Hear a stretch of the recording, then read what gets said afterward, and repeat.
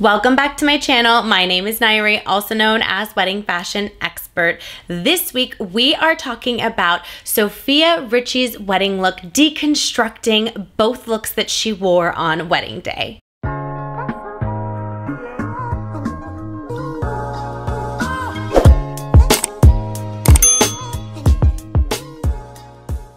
Before we dive into this week's topic, please be sure to subscribe to my channel, give this video a thumbs up, leave a comment below, let me know if there's a particular topic, video you'd like me to create for you. I am here for you, guiding you along the way leading up to your special day. For those of you that are new to my channel, welcome. I am so honored that you have found me. I am, of course, a wedding fashion expert, stylist, buyer, and wear so many different hats at LOVELLA Bridal, located in Los Angeles, California. For daily content, please be sure to follow us on Instagram at LOVELLA Bridal, at LOVELLA Plus, and at Wedding Fashion Expert. Be sure to also follow us on TikTok at LOVELLA Bridal, at Wedding Fashion Expert. Let's start with Sofia's ceremony look. The first thing that I noticed on the dress, which I did mention on Instagram, is the gapping that you see on the neckline, right? So that strap, there's a gap. It's not laying flat against her chest. This caught my eye for a number of different reasons because when you are taking side photos, that is an angle that you are going to see. But I also love that it really shows brides out there that something like this component showing on wedding day is a very realistic thing to expect. In alterations, oftentimes brides expect everything to be stuck and glued to them on their body so that it looks flawless. There are no gapping, nothing really showing there, right? However, you do need to have the mobility to move arms, to really move around on wedding day. So if you made that halter neckline super, super, super tight, it's going to start to cut into your arm and be really uncomfortable. It's unknown in the tailoring process at Chanel if that's how they wanted it to look.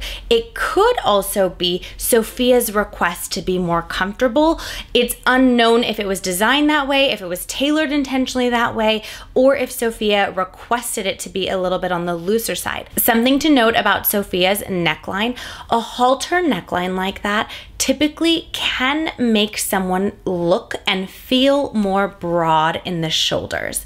I actually love that component on me. I really enjoy a halter neck. While yes, it does make me look a little more broad, I'm not mad at it. I like how that looks. But if you are self-conscious of your arms, this neckline is definitely not one that you'll want to consider because it is going to highlight your shoulders and arms. But I do encourage you to try it on if it's something that you're interested in. Wanted to share that with you as a stylist tip to consider. Another thing that I wanted to point out for Sofia's dress is it is a beaded lace. So something I wanted you to also think about as a bride when you're shopping for your dress is because it has beading, it is a realistic expectation to have some chafing under the arm when there is a beaded dress like that. If you loved a dress that had beading and you're worried about chafing all night long, I would absolutely have a second dress to be able to dance the night away and be really comfortable. If you notice, Sofia's second dress didn't have any sparkle on it, so if there was any rubbing or any friction on her first dress, she would be at ease with the second dress. Not saying that that dress was uncomfortable for her, just simply bringing to your attention that that is a possibility, and her second dress transition was a great option versus going with a sparkle mini that would have more sparkle and create more irritation under the arm. One of the things that I loved to see on Sofia's dress, because the amount of brides that request that their feet don't show when they walk is so high. This is probably one of the largest requests I get, that brides don't want their feet showing on wedding day when they walk. Sofia's dress was hemmed to perfection. Chanel did an exquisite job on this. They hemmed the dress to graze the floor when she is standing still. And we see her in a video walking down the aisle. And in this video, her feet are showing when she walks. I love this because I want you to know that if you are wearing a dress similar in shape to Sofia's, when you walk, it's impossible for your feet not to peek out. So pick your shoes wisely. If this is of super high priority for you and you do not want your feet showing, I recommend going with a dress that has more volume at the bottom. It could be a fitted dress with a really full skirt, or it could be a ball gown, an A-line, whatever it is that you want on shape or silhouette for your dress. But the fuller the bottom, the more space you have of the distance of your foot peeking out when you walk. So that would be the solution to picking a dress that doesn't show your feet when you walk. It's really deceiving because when you are trying on dresses in store, you're standing still and the dresses are too long. You don't have the opportunity to walk in them. You don't know how the dress is going to look fully hemmed until your alterations are complete, which is usually about a month before your wedding when you show up for your second fitting. The first fitting is typically 2 months before your wedding, and the second fitting being 1 month before your wedding. And that's when you get to see what your dress looks like in full proportion to your body, and you get to test out walking in it and really seeing how that feels and looks when walking in your dress properly altered to you. Let's chat a little bit about Sofia's train length. The train is as long as it possibly could be for a dress that doesn't have a very full skirt, right? When the skirts are fuller, the trains can be longer and wider. There's a little bit more distribution of fabric in the way in which it flows.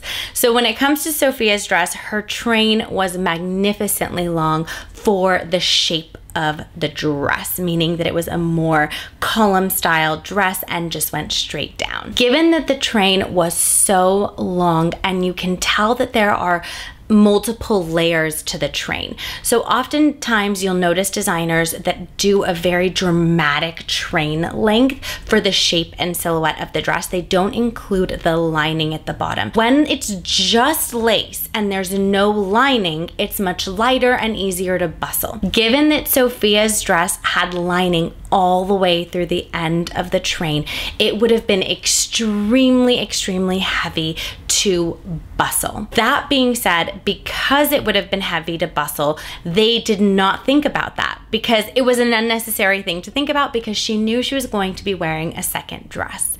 So if you know you're going to be wearing a second dress, go for the dramatic ceremony look that you don't have to worry about functionality to be able to dance the night away. There's even a photo of her holding the train in hand because it was so big and difficult to navigate as she was greeting guests after ceremony. These are things that you want to consider when you're shopping for your dress, that if you are going really dramatic that isn't functional for you to move around in and it being bustled, these are questions that you want to ask your expert stylist that's helping you. Then you want to have a backup plan and a solution in place. A lot of people ask me about the loop over the wrist. The loop that trains have are actually not intended for your wrist. What that is intended for is to hang the train up so that when you put the dress in a garment bag, that the train isn't getting wrinkled at the bottom of the garment bag. It's intended to hang on the hanger so that the train is hanging in conjunction with the dress and not getting wrinkled at the bottom. So that's why that strap is there. It's not intended for your wrist. I don't really recommend for you to count on that as functionality to dance the night away. You can kind of see too how it visually looks with Sofia having the train over the arm. You're going to want your arms free to hug and greet people throughout your wedding day. So the fact that she had a second dress, perfection, good to go. That was a brilliant thing for her to do. Now let's talk Sofia Richie's veil. Everyone is losing their minds on this veil, and I have to agree. The veil is truly spectacular. I love the length. I am a huge fan of a cathedral length veil. The reason why I am such a huge fan of a cathedral length veil is because when you put a short veil on, it actually creates an interruption in the overall look of the back of the dress. She did have an outdoor ceremony, so being outdoors, if there were any wind at all, a short veil is more likely to pick up a wind a little bit more easily than a long veil. Here's a tip for those of you that are getting married outside with a long veil. A maid of honor on or standing there can always step on the edge of the veil because of the distance to keep the veil down if wind picks up. So that's an added benefit to having a cathedral length veil, but it's just so dramatic, such a beautiful way to make that entrance, walk down the aisle. It's more dramatic in photos than a short veil. Huge fan of a cathedral veil. So for me, the length, and also another thing to consider is the width of the veil. You can have a long veil, but sometimes they can be very narrow. You want it to be as wide as your train or even wider and longer than your train to really have that dramatic look. There are so many different names of what's going around of what people are calling Sofia's veil when it comes to the sparkle that is throughout it. I've heard people say that it's a raindrop veil, a sparkle veil, scattered sparkle, all sorts of names going around. It's gorgeous. We have veils like this in store. However, the one thing that I went straight to go look at is her blusher.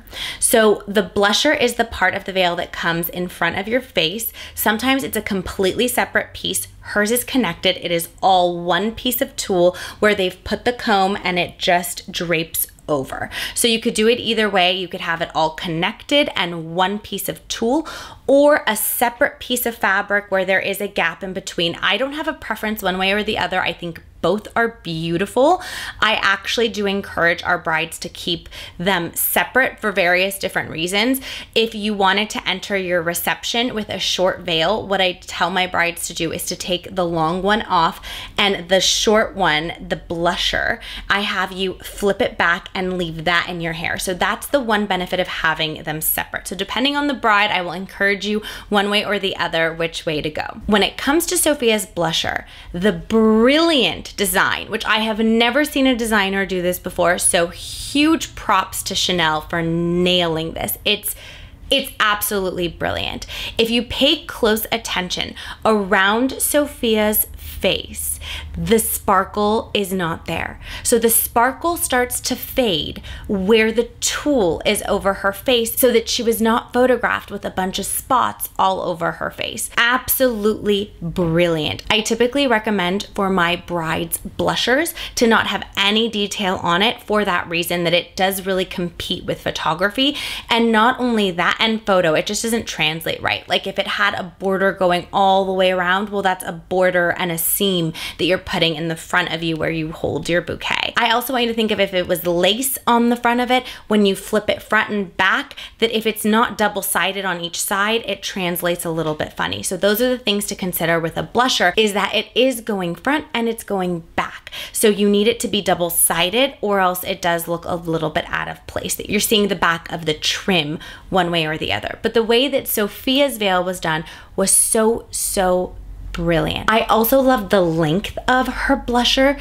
Such a perfect length. I typically recommend the length of your blusher to be at your waist, so where your belly button would be, or even lower to like where your hip bone is, which is about the length of Sofia's. Any longer than that, it gets very difficult for the person who is going to be flipping it back to be able to reach that far. When it comes to the length of the blusher, the other thing that you want to consider is the placement of where the comb is going to go in your hair. So if you have like a really high bun and it needs to clear the bun, you also need to think about that, or a crown. You also need to think about it clearing the height of the crown and also falling in front. So those are the things that you want to consider when you're thinking about the length of your blusher. A lot of brides ask where you should place the comb of your veil. Sofia's hairstylist, or whoever put in her veil, did a phenomenal job. They are putting it at the top of her bun. A lot of people actually like it at the bottom of the bun. I do not recommend this. It looks like the veil is coming out of your neck. The other reason why I don't recommend this is putting it right in the bun. It's really anchoring the veil so that if it got caught on any concrete or an edge, it's going to stay in nicely. So anchoring it into something, if you're wearing your hair down, tease it a bit, crisscross some bobby pins, anchor it in. Veils need some sort of an anchor to really stay in and not come off on wedding day, especially if it has any lace or beading or weight to it. If it has weight to it, it's going to pull even more. So her placement of the veil could not have been more perfect. Sophia's earrings were perfection for me. I love a drop earring on a bride. It really draws the attention up and the eye level up to the bride's face. However, she did let me down on any arm candy. She didn't have anything on her wrists, and I do love a bride to have her engagement ring on her left hand and a bracelet. I would have loved to see a gorgeous diamond tennis bracelet or a stack of bracelets. Nothing too crazy, super dainty. It's just a beautiful little detail. It's so romantic to me. And also when you cut the cake and drink champagne, whether you're right-handed or left-handed, you have a little bit of sparkle if it's the right hand and a little bit of sparkle if it's the left hand. So I like the balance between the two. That's one area that she did let me down, and I do wish that she had some sort of arm candy on that right wrist. Now it's time to talk about Sophia's reception dress. I want this dress in every single color. That's how much I absolutely loved it, obsessed with it. It's so perfect, so feminine, chic.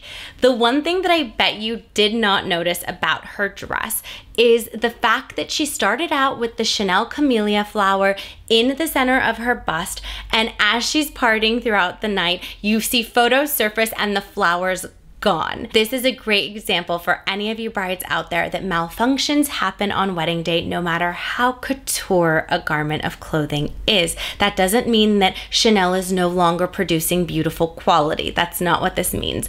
It is literally so easy to hug someone, have it get snagged. It probably got caught onto something. All it is a thread that has to snap. I have had malfunctions happen on really inexpensive clothing and super expensive things. A malfunction's a malfunction. You're using it. You have no idea how things are going to behave as you start to wear it. Super common for something like this to happen. I often hear of our brides with an off the shoulder or a strap, if they're parting too much, that it snaps off. It's a possibility, and I just want you to know that it just means that you're having a ton of fun on wedding, and don't let it kill your mood. Enjoy the evening, dance the night away. This is also why you want a sewing kit on hand and someone there who can quickly stitch it up, and you can get back to celebrating and enjoying your wedding day. I also really loved that Sophia came out with the second look in heels, and then you see her switch into more of a flat for comfort. I think that this is brilliant. I always tell my brides you want to have 3 to 4 shoes on hand so that you can change the shoe. You are moving around more than you expect. So definitely you want to think about a little bit of comfort here. I also recommend, if you're wearing a heel, bring another shoe that has a platform in the front so that you're changing the arch of the ball of your foot. And I do like that she started out with the heel because it does change your posture, the way you stand, to get photos in that second look, looking really elegant and chic. And I also really loved the second shoe she changed into, also super elegant and chic. It just makes it feel a little bit more casual. So I love that she came out in the more formal and then switched to the casual and got the party started. Let's also talk about her hair change. I love what she did with her hair. A slick pony is a great look for the reception. I do have some brides that say that they want to wear their hair up for ceremony and down for reception. I actually recommend the opposite. You never really want to wear your hair down for reception because you're dancing, you're sweaty. You don't want your hair in the way. Hair should always go up for reception unless you are not a hair up type of person. Do not do a hairstyle that is not your typical look or vibe. I don't recommend it. But for reception, I always recommend hair up, not down. And also, if you want multiple hair looks on wedding day, it's very difficult to go from an updo that's been styled to then now have it look good going down. You also want to think about the amount of time that you're sitting in the chair for this change. Your party's happening and you are missing it. So going down to up makes a little bit more sense, especially a slicked pony like this. It's super easy to do. So notice she had the bun all they had to do is take that down, put it into a pony, and that's not something that's going to take up too much time. All in all, Sofia's looks are a 10 out of 10 for me. I love everything about it, and what I really loved, it allowed me to really show you how things are worn on wedding day. That was the most exciting part of her looks. While yes, I loved the fashion and the design, but it was so fun to have the ability to break down different things like the veil, the shoes, the fit.